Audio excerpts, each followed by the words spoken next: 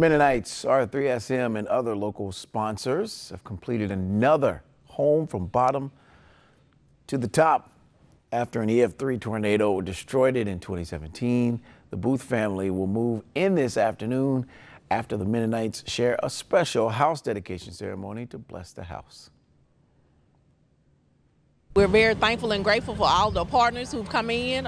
It's a very collaborative effort. A lot of funds was raised from north, south, east, and west, and we're just thankful for the community and such the outpouring of resources and love. We wouldn't be able to do it without them, and we're very thankful and grateful. Currently, Mennonite disaster service members are constructing 10 houses across Hattiesburg.